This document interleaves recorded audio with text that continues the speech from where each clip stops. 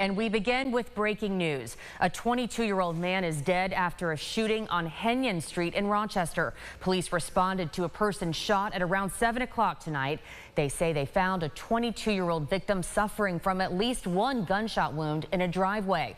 Officers tried life-saving measures, but the man was pronounced dead at the scene. Officers say they were alerted to a nearby residence that was struck by a stray bullet, which penetrated into a wall and a TV. There were 3 children under the age of 12 and an adult in that room watching TV at the time.